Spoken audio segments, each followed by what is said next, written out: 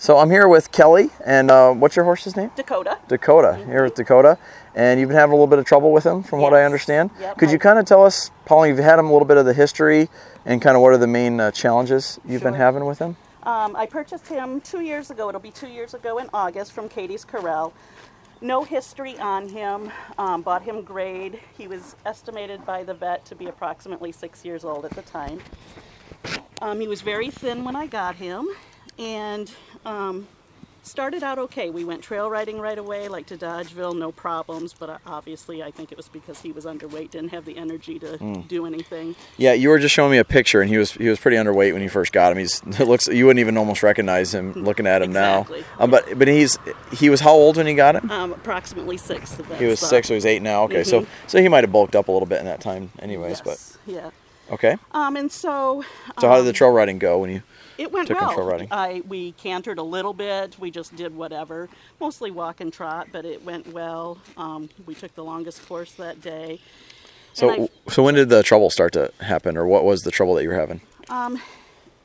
The first time there was trouble was back at where I was boarding. I took him out into the field, and I went to lope on him, and he did a jump sideways, and instantly it threw me on the ground. So I was thinking probably a balance issue with me.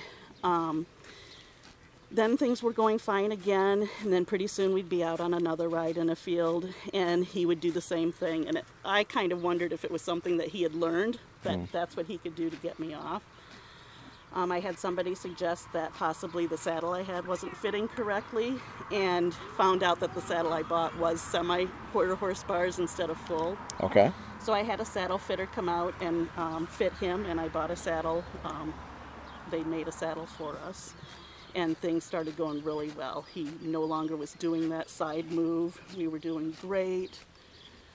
And then probably, I'm trying to think, a year ago this last January, I was in an indoor lesson and went to canter on him. And this was with his old saddle, sorry. And he went to go canter but did the side hop again. The saddle was too loose. I came off, broke my tailbone, different things. So then I was off of him for like 6 months.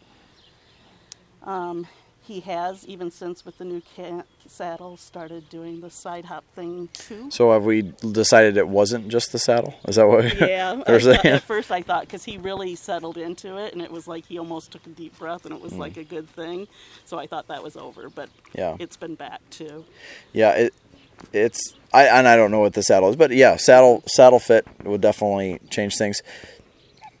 I personally don't think a lot of horses will just do a full-on bucking spree or really dramatic moves from just an ill-fitting saddle. I mean, pending there isn't something like really sharp pointing at them or something like that. But it just, a lot of times people want to blame the saddle, and I think, I want my horses to be fully comfortable. I make sure my tack fits great. I'm not saying that. I'm just saying I think if a saddle isn't fitting 100% correctly, it doesn't necessarily justify going into a buck or a big jump or something like that. But there's a lot of people that see a horse do that, and their first thought is it's always the saddle fit, or it's always, their back is so or something. And I think we just need to appreciate a little bit that bucking is, or jumping sideways or kicking out, is a way for a horse to object in some way to something, either because they're a little scared or they don't want to go forward or various reasons. But that's one of the ways they communicate to us. They don't appreciate what we're offering them, and it's feedback, And so, we got to look at the tack.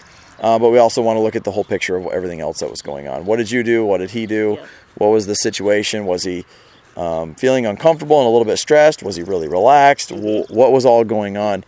So is there any other details that I should know before we get started? And since part of that, so I'm terrible at talking on the fly. So what you reminded me was that I had kind of come across that decision too, was that it was communication from him. And that... what did I want to say here? There was, I've been taking lessons every other week with somebody, and we switched to a different girth for him, a neoprene girth. And I hopped on him, and it was crooked, so I shifted my weight and asked him to walk on, and he immediately went into bronc mode. He was full bronc, and what it was, it pinched him. So he was communicating that there was something wrong. You know, so I don't know him and you, but That doesn't add up to me. A different cinch pinching him a little bit doesn't equal a bucking spree to me. Really? Yeah. Okay. Like, Great. that's what I'm saying, is that doesn't, I am really big on getting horses to understand what we want, helping them feel comfortable, doing what's best for them, having good fitting tack, taking good care of them, all those things.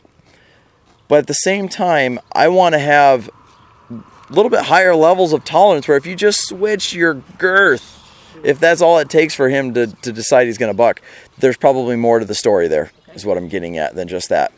And the other thing that we haven't gotten to is you didn't call a saddle fitter, you called me.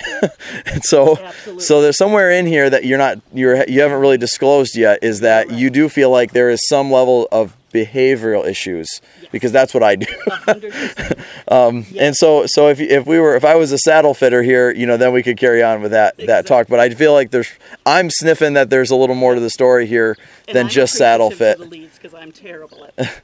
But tell me kind of why would you call me and not a saddle fitter if you feel like it was mostly a tack issue? I'm gonna keep getting closer here so we can get you on the mic here. Definitely, I think that I'm kind of a lovey person with him. He needs to learn more respect for me. Okay. I kind of was thinking maybe you need to train me and not him.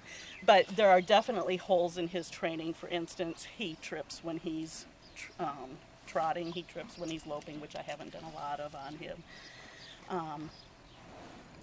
There's just communication. Yeah. Maybe we could also say leadership. Yep, that's totally. Leadership of you. Like, I run into this quite a bit where people really want to be their horse's friend. And I want to be their friend too, but I want to be their leader first. And, you'd be amazed at how upset you can get with people on Facebook or YouTube by just saying horses need a leader. To me, I've had really good examples of leaders in my life just as a person, and saying somebody is a leader to me is a good thing. I'm like, I want a good leader, because then I know exactly what I'm responsible for, what I'm supposed to do. I have support when I need it. I feel more comfortable taking on the next thing because I have leadership there to support me, right? I want to be that for my horse. I want to be a comfort zone for them, that they can trust in what I'm asking them to do, that they feel safer when they're with me, that they feel more courageous in life and in situations because of a good leadership. So I don't see leadership as being the boss or being dominant over them or showing them who's boss or, any of that kind of stuff. That's not what leadership evokes for me. But just the way, like, even there whinnying, that's saying his herd isn't here, even though I'm going, his herd is here. But we need to communicate that to him, that his herd is here and he doesn't need to worry about that. So that's what I'm saying. And the last time I came off with him was that he doesn't see me as his leader and someone he can trust. When say that again. When was the last time you came off him? About 3 weeks ago. Okay, 3 weeks ago, and that's what prompted the email to me and that sort of thing. I'd been thinking about it, but it just is very clear to me that he does not trust me as his leader, and that he's fearful and he's acting out because he's unsure. How many times have you come off of him? Oh my God! Do I have to say it out loud? Probably 10. 10 times. Wow. So again, it's interesting to me. A lot of people want to claim saddle fit, something pinched them, that we would love to have, like, pretty easy. Like, it's pretty easy to swap out your cinch. Pretty easy to even swap out a saddle, pending a couple $1,000s, maybe difference there. But sometimes there's more, 10 times. Like, I'm just going, that's not a big enough reason for a horse to justify a horse blowing up and bucking us off. I want to have higher tolerances. Bigger thresholds where a little bit more could go wrong and they would still be a partner for me, because life isn't perfect. Things happen, things come up. Right. Cinches don't fit perfectly all the time. Like, I just want to, now of course I want the best equipment for him. I want him to feel good. I'm not saying that, but I am saying that he's got some role in this too, of being there. And that's what I'm interested in, is figuring out I'm trying to figure out who started it. Yeah, and that means, like, when you're a kid and you're in the back seat and the parents like, who started it? Who started that little thing back there? And I need to know who started it. Meaning, did you get on and you clamped down with your spurs and said, yeehaw, let's go down the trail 100 miles an hour? Some people do. And I'd go, well, your horse didn't appreciate what you were offering there. Or were you get on soft and easy and you had him cinched up, you had what you thought was a good tack, you wouldn't have put that neoprene cinch on him if you thought it wasn't pinching him or something. And so I'm going, okay, did he not hold up his end of the deal and be a partner while you are mounting him and adjusting the saddle and that sort of thing. So that's what we need to figure out. So I think what we're going to do next is we'll get out in the arena. I'm going to have you just move him around a little bit on the ground, and I just kind of want to see how you and him interact, and we'll go from there. All right, sounds good. All right, thank you very much, Thank Kelly. you.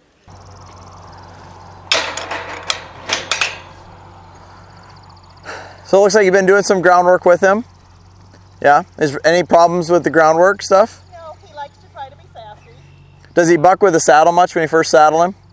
He has. He has? He used to not, but that started where he...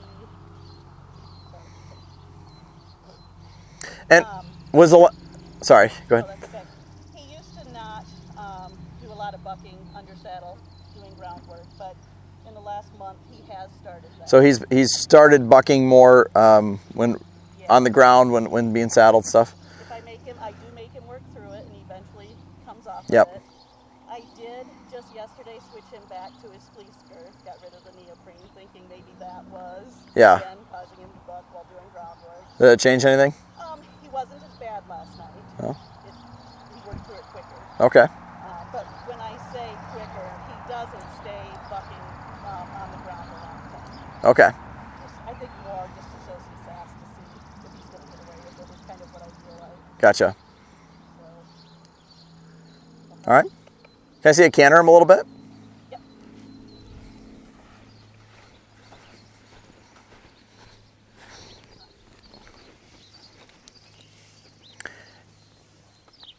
And was that the last time you rode him 3 weeks ago? I got on him last night for half a lap. And how'd it go? It was fine. My confidence is just shot. So Okay. it's too, So you rode him for half a lap last night, but you were terrified the whole time? I wasn't terrified. I was just very leery of was he going to do something. Yeah. Yeah, that's understandable.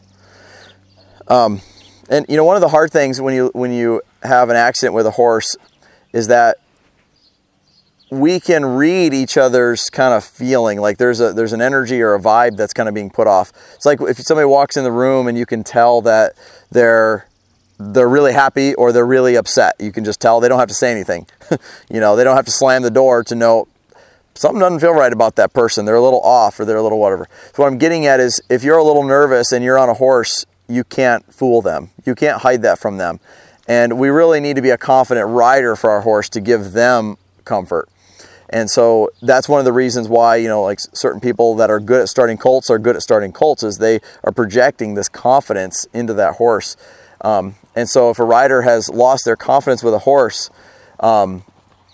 sometimes it's hard for them to offer that horse that leadership and that feel of the positive attitude. So that's something that we're going to have to keep an eye on and take a look at. But the groundwork seems pretty good, you know.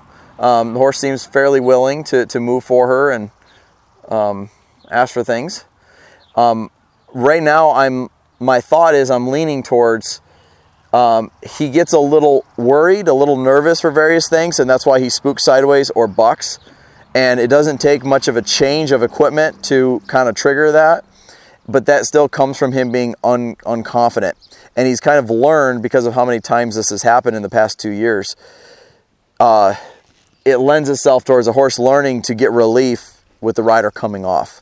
And that's going to lead to them doing that behavior more. So what we need to do is we need to raise those thresholds and those tolerances by challenging the horse with a few things on the ground and release the horse to being ridden. So we're going to hopefully set it up to where riding this horse is the easiest thing he did this afternoon.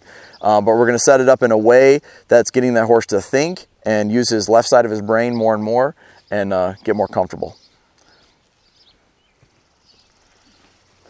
All right, Kelly, I think I've seen what I needed to see. If it's okay, I'll take it from here. And you're good with me challenging him a little bit? Yep, absolutely. You're like, that's why I came. All right, so I'm going to test him with a few things here without the saddle. Then we'll go ahead and saddle him up. We'll go from there. All right. So 2 things that can startle or scare horses. One is rhythmic motion, rhythmic pressure, and one of the most scary things to horses is steady pressure. Steady pressure. So if you take and I use this example a lot because where I really learned this idea is from wild Mustangs. If you have had a wild Mustang in this arena and you you had two of them, let's say. So you got one over here and you got one over there. And I got a stick and a flag down here with mine, and you got a halter and lead rope on yours. They've never been handled before, but say they're in a pen and we're gonna let them out. And both of us are it's a competition. Who can get their Mustang to the other side of the arena quicker? And I can herd mine down there, but you have to lead yours down there with a halter and lead rope. Which one's gonna get there first? Yours. The one's leading. As soon as you put a feel on that halter and lead rope, that horse is going to panic and feel like the world's coming to an end for that horse, because it's an innate instinctual response to push into pressure if the predator's got a hold of them. That's steady pressure. That's our saddle. That's our legs. That's the bit when we pick up a feel, or the reins, whatever you're using on their head. The farrier working on them, the vet. So almost any wreck that you've ever seen happen with a horse, it's almost always caused from steady pressure or a failure to yield to steady pressure. Okay, think of a horse tied up to a rail and they felt pressure. Maybe that horse has stand tied there for days and days, years and years, and then all of a sudden today, somebody walked by too quickly and it set them off, and now they're pulling back. It doesn't take much to get them to that place, and so we need to prepare our horses for that and expose them to steady pressure and that kind of thing. So that's what I'm wondering to myself about him. And because of the issues with the cinch, and you kind of isolating your focus on it's about the saddle and the cinch, well, it's like that's steady pressure. So I don't go the saddle, I go steady pressure. That's what I'm thinking. We'll see. We'll see if my theory is true here or not with him. I know the theory of steady pressure is very scary to horses. Another example, and I use the Mustang example. So again, here, first thing, if I put a little rhythmic pressure on him, I'm asking him to go forward, but his first response was to go sideways. Now, he's not getting relief for going sideways. He's going to get relief from the flag when he goes forward. Wait for it. Wait for it. Wait for it. He's still trying to go sideways. There. Do you see the change there? So his sideways is been his move, right? So I'm not going to release him when he goes sideways. I will release him when he goes forward. See, that time it meant forward. And then I quit because he went forward, right?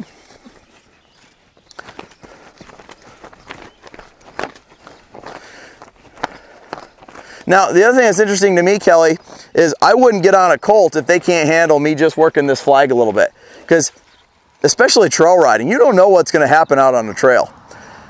So what I'm doing is I'm asking him to get in harmony with my intention. He's reading the flag instead of reading me. Think of the flag as the scary bushes on the side of the trail.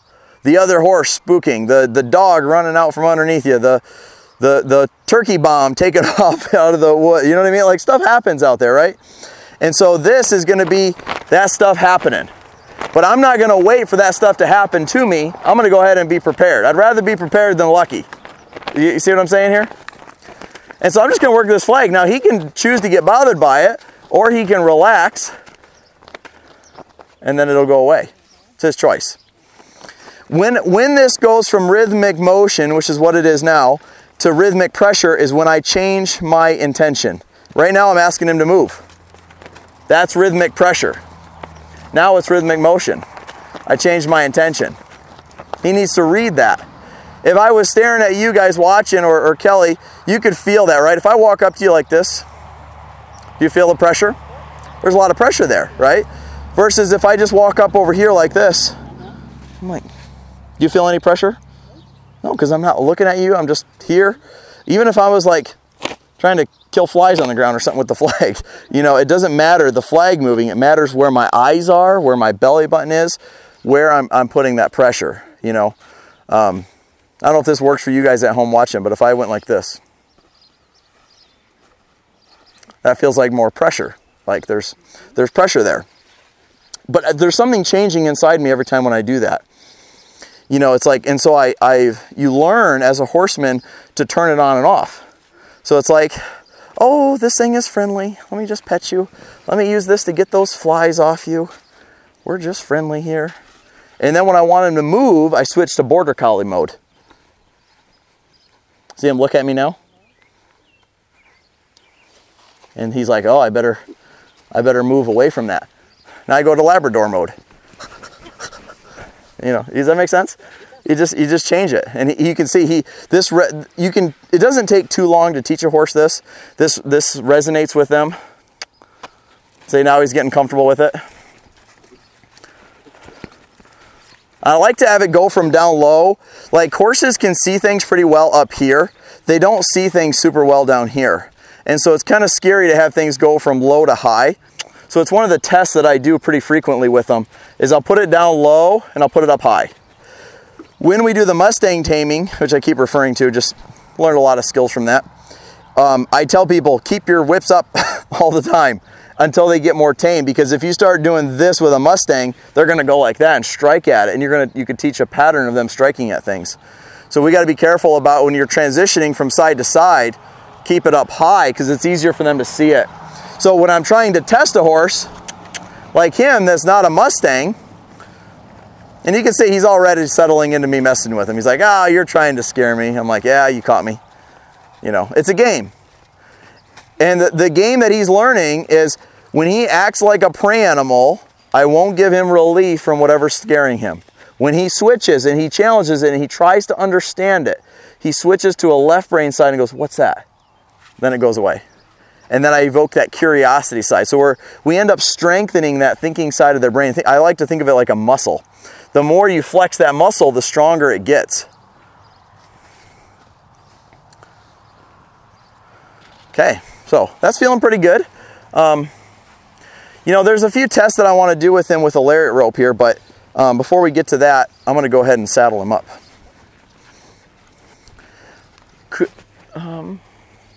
Hey Mary, could I ask you for a favor? Yeah. Somewhere over there by that round pen, there's a lariat rope with a blue Honda. It's a 45-foot long rope. Could you grab that for me?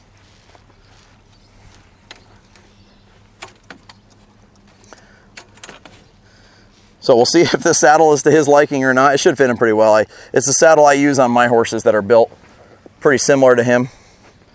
It's one of my favorite kinds. It's a Jeff Smith. Shout out to Jeff Smith Saddles. They're not sponsoring this video, but maybe they should be. It's just got a nice wide tree. But it's proven to work on a bunch.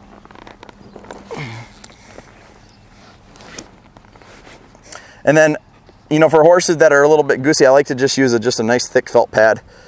Nothing fancy there to, you know, have any weird, unique high points or low points or anything like that.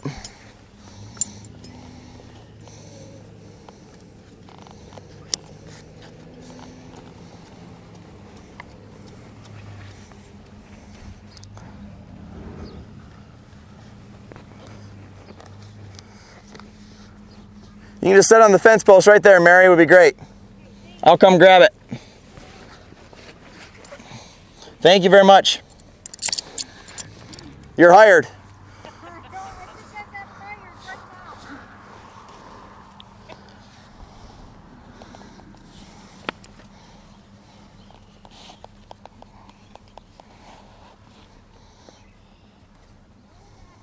So when I saddle up a horse, I like to do it 2 or 3 times where I re-tighten up that cinch. So I just make it snug enough that hopefully if they jump around a little bit, it'll stay with them. I don't want it super loose where it'll roll underneath them. That'd be dangerous. Does your saddle have a back cinch too? Okay. So that's not new. So this is just snugged up right now. And now I'll just kind of walk them off a little bit with it. And the last thing I want to do is like send him off at a canter and really try to, I don't want to startle him, you know, when we first saddle him. So I'll do it up kind of slow.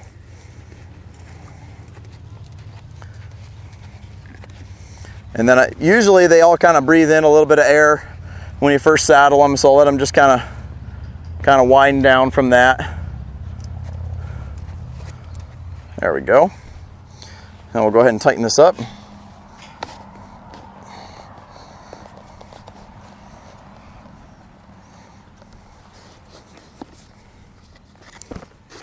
Once I make sure that he's accepted the saddle, then we'll test him out on some of the things that I think will really get to the heart of the issue, which is steady pressure.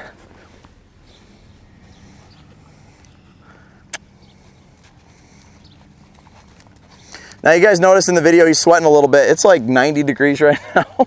It's a warm out here, and it's kind of abnormally warm for Wisconsin. But we got a warm one out here today.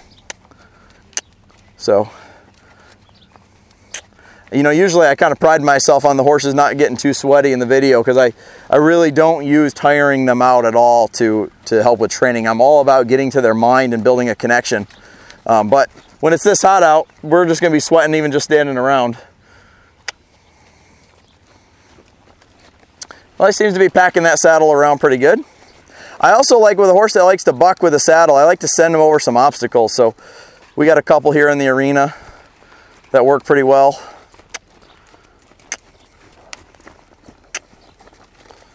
Very good.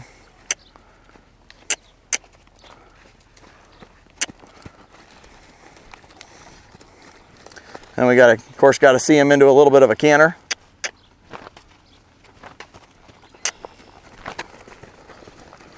Oh.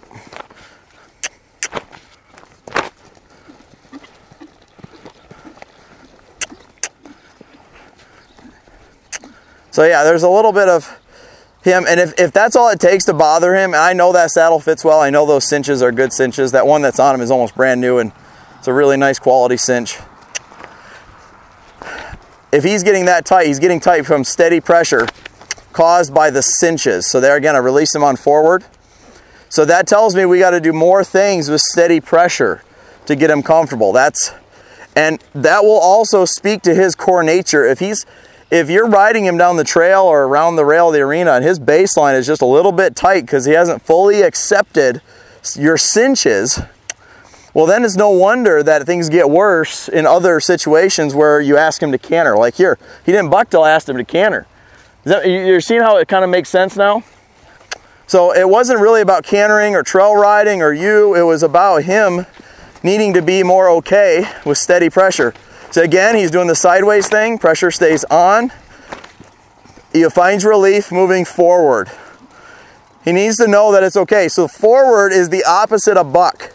Buck is whoa, stopping, feeling like he can't go forward. So that's why I'm going to release him on forward. Forward is our friend in this case. The worst thing I could do is be shutting him down every time he goes forward faster than I wanted to. Which is another thing that beginner riders kind of will get themselves in predicaments with that a more confident rider might not.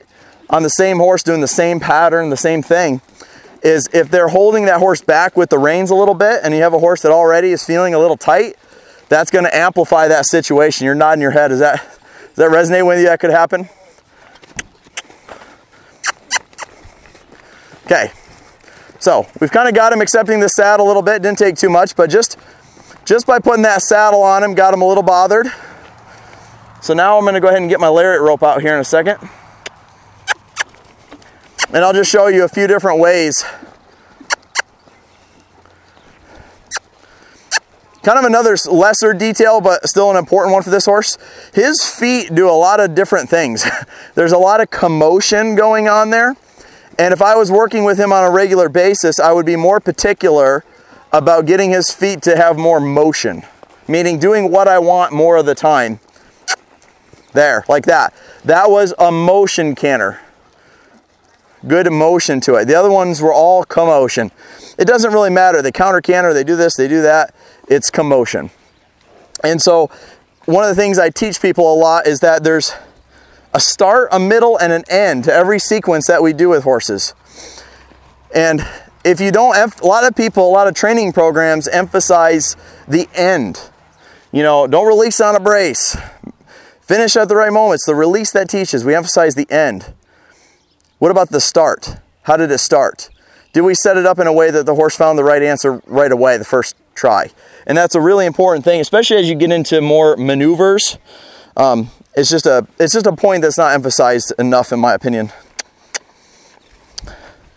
So we're going to mess with him with this lariat rope here a little bit, and we'll go from there. So I like to, you know, those of you that follow my channel, I like to put this lariat rope on every which way possible. I do a thing called rope therapy, where I just get a horse to follow a feel from any part of their body with it.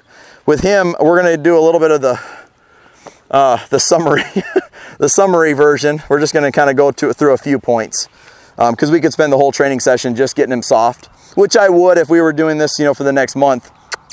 But if we're just kind of seeing and doing an evaluation tonight, if this is kind of what's been bothering him, don't crowd me though. Let's put a feel there, see if he's okay with that.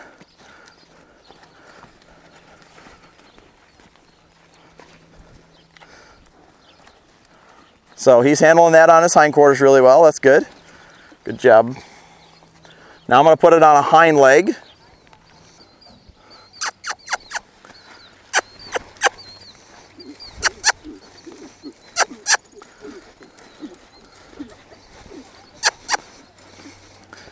So when I do it here, I just like to see them wear it a little bit, make sure they're okay with it. Some horses get bothered there.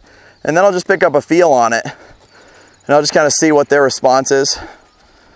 He had a pretty good response. I don't like how he's so quick to push through with his nose. That's a little bit of a hole.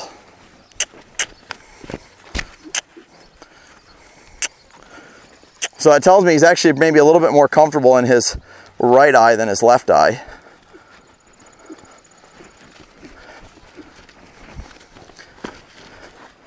But see, me calling him out on these little things on the ground is what makes it possible to release him to being ridden. I'm just being picky about little things. And impressively, he's not getting too bothered about this here.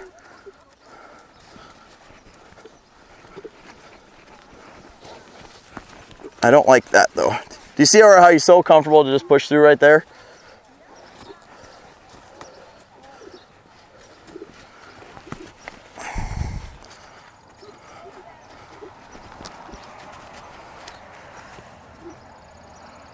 There.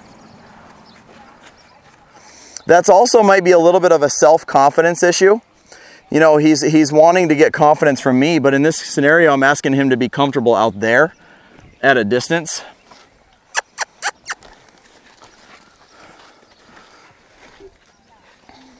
I'm going to put it on one more spot here. We'll test it out.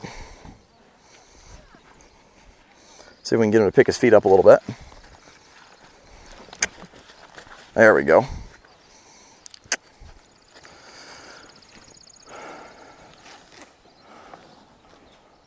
So I have it over my saddle, and then it's just going to tickle him back here a little bit too. So we'll see how well he handles this here. So the idea is that it's a lot more ticklish back there by his flank. Oh, we're not getting any reaction there. So this is actually a pretty big surprise to me, how little reactions we're getting here. And I wonder how much of this is me calling his bluff a little bit a couple times there, like when he ran sideways and I didn't take the pressure off. Of him just kind of going, oh, okay, my usual stuff isn't going to work today. You know what I mean? And it actually might be a little bit less about him getting really bothered and more about him having learned to do some of those moves. Does that make sense? But we're not really going to know till we go ahead and get on and see what we got under saddle. Sound like a plan? It does. All right.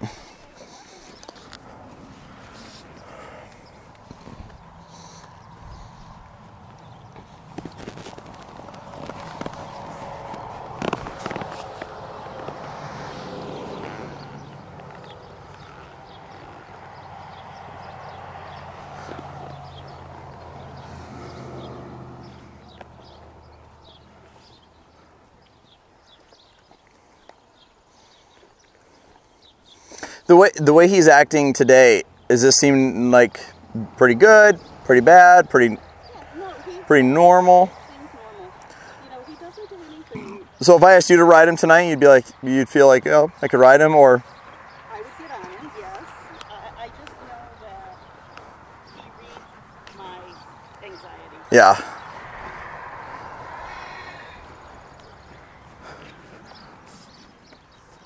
That's what I was kind of thinking. And like I said, except for the one time with the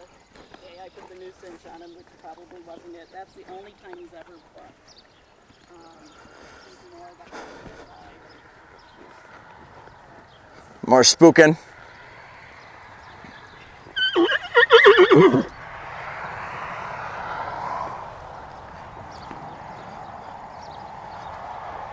So I just want to make sure I got a little control. He feels pretty heavy in the bit, so I'm just doing some yields.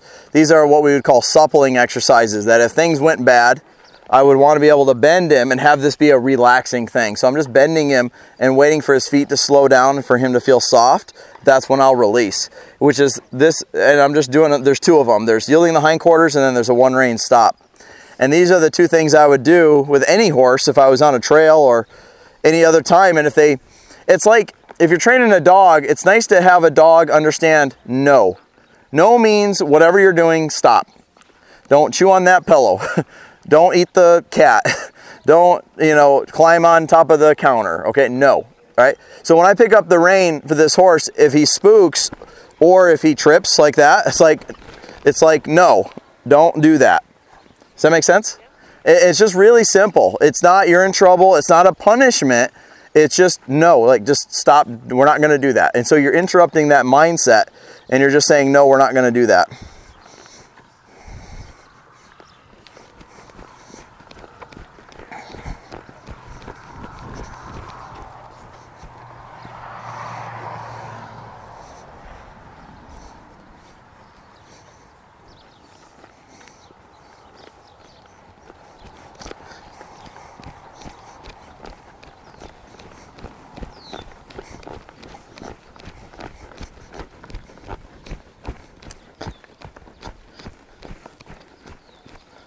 The other thing you said when you got on him the other night, you rode around the rail. I'm not a big fan of going to the rail because that's actually a place that horses can get spooky at much easier than in the middle. I would rather ride him in the middle. He's, for what you've kind of said is your purposes of just enjoying a nice quiet trail horse, to me he's a little bit more sensitive to my leg than I would want for just that job. He's plenty sensitive if I wanted to work cattle and do spins and stops and high-level performance maneuvers. But for just trail riding, to me, he's a little bit reactive is what I'm getting at, to the legs and stuff. So I would want to, what I would do is I would bend him around. Now, right now, I'm going to put my legs on him. And to take my legs off is get quiet. Now the legs come off. Just like the flag. The flag's not going to go away because you reacted to it. The flag will go away when you get soft and either stand still or just move forward. And so I would want him to get a little bit more dull to the legs, just a little bit. Because again, if he spooks and you clamp down a little bit, which is going to be most riders' natural instinct, I would want him to be a little less reactive. Right now, if you got a hold of him, it would be go. And if you said go and whoa at the same time, it's going to go to that way. That's what that leads to. So I would want him to get a little bit more desensitized to the rider's legs. Also, you hear him calling out and doing this. That's a horse that's going to be more spooky because he's not paying attention to the rider. Which is why every time he does that, I'm going to take a hold of him and do something. And basically I'm saying, no, pay attention to me. No, don't pay attention to the other horse. Yes, pay attention to the rider. Because if he's paying attention to me, paying attention to my seat, my legs, my reins, he's not going to be as spooky. But if he's thinking outside the fence the whole time, well, of course he's going to be spooking at things, right?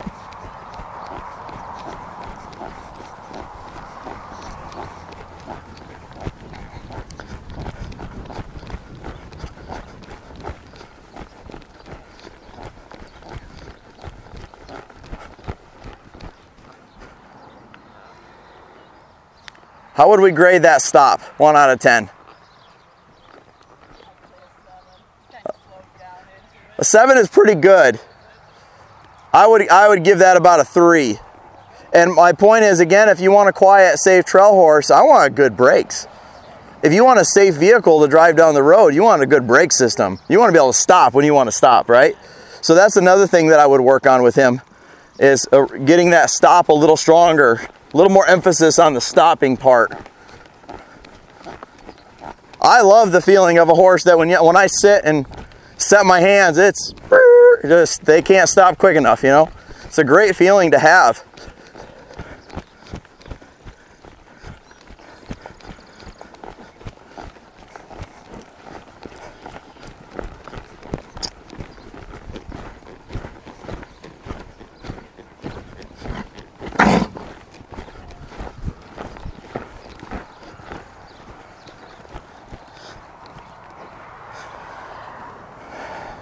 The other thing, I know you don't canter a whole lot, and if I was working with you regularly, working with him, I probably wouldn't canter him a lot because I don't want him thinking about going to that gate very often unless you're really ready for it. I would get the trot really good and the brakes really good. I know it's fun to canter, but unless you're going to be cantering him all the time, if you only canter once in a while, it can rev him up a little bit more, and it kind of says, yes, we go to this gear sometimes. And it's like, if you don't go to that gear very often, then there's no reason, if you squeeze with your legs a little bit after he spooked on the trail ride, that he should think canter. You see what I'm saying? Again, if you know, if you were cantering all the time, then it'd be a different story, and it would actually be a helpful thing there.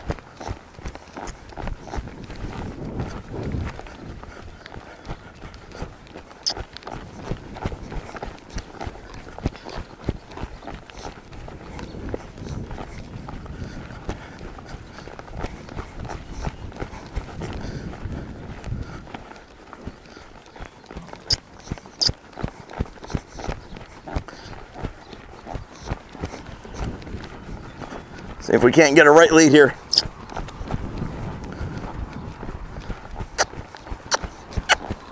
There it is. So he's got a nice lope.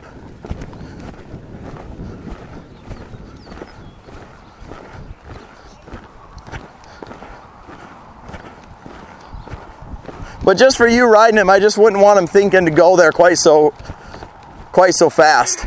No different than if I was training him for you.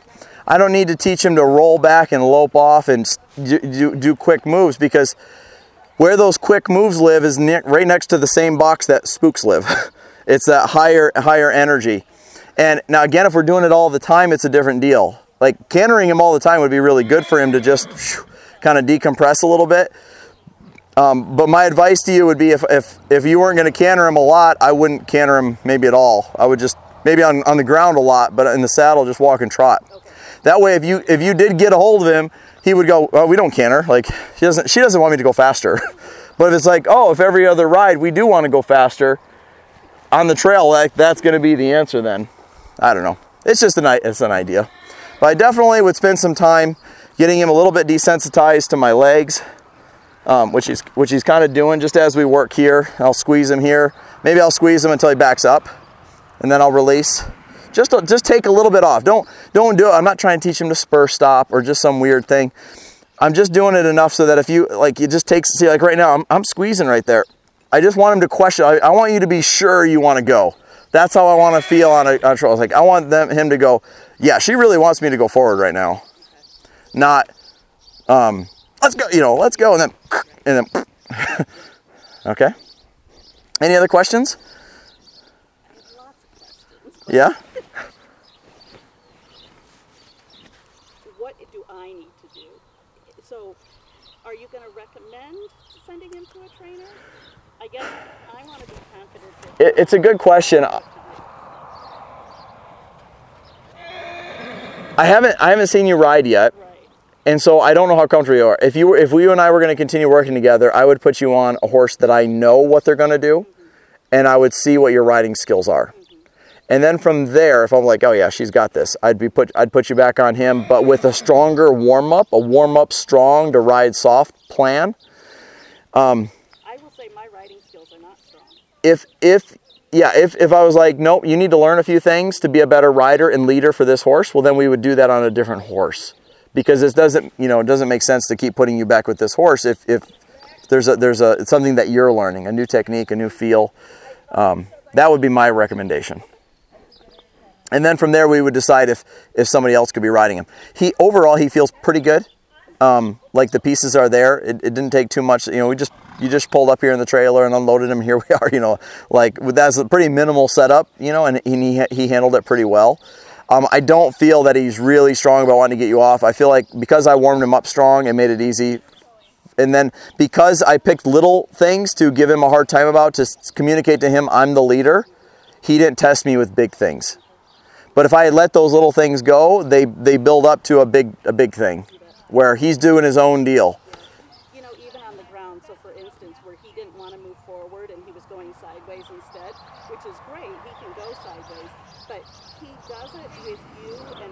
somebody else that was working him on the ground much bigger than he would with me. With me, he's lazy about it. Probably because our energy was higher. I meant it a little bit more, which is more of a natural leadership for him.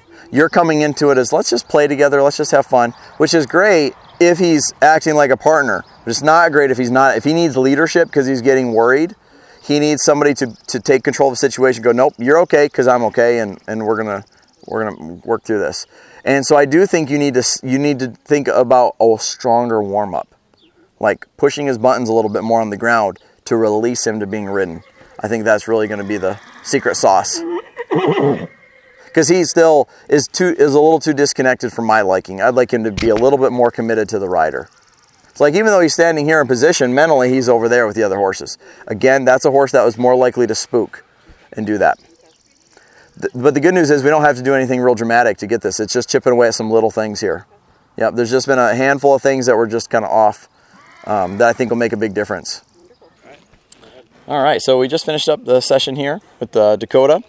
Just can you kind of give me an idea of what resonated with you, what you're going to take away from this little evaluation? I can. Some of the things that resonated with me and that I knew about, but I think I make excuses for him, is that I need to be a stronger leadership, have my focus directed more towards him so he knows that I mean business and maybe not just wanting to be his lovey-dovey friend all the time. I saw him respond to you very easily, and that's where I'm hoping to get to. Yeah, excellent. Was there anything that surprised you about what I found with him, or anything that was different that you weren't expecting? Obviously, yes. I liked how he calmed into you and was very good with you very quickly. I know that he reads my anxiety and he feeds off of that. The other thing that surprised me was how well he took the lariat on his legs and stuff. He seemed really, for not having that done by me in the last 2 years I've owned him, pretty calm about it. Yeah, I agree. He surprised me with that, and that's why it's an evaluation. You know, you gotta try some things, figure it out. And I told you as we were kind of getting him out of the trailer that if he handles it well, it seems like no big deal. But some horses, they get really worked up, and you just got to test a few situations. And I think overall what we discovered was good news. It's just some little adjustments that she needs to make in her leadership. Yep. And warm up strong to ride soft. That's one of the big takeaways. And then we need to build your confidence back with a horse that is a little more of a steady Eddie, a little more proven, and get you doing some of those, and kind of build your confidence back up, and then we'll put the two of you back together. I was in too big of a hurry to be on him, but I'll go back to what we were doing. Okay. I'm excited. Sounds good. Well, thank you very much, Kelly, for coming out. It was great working with you and Dakota. Thank you. And we'll keep you guys posted on where we go from here.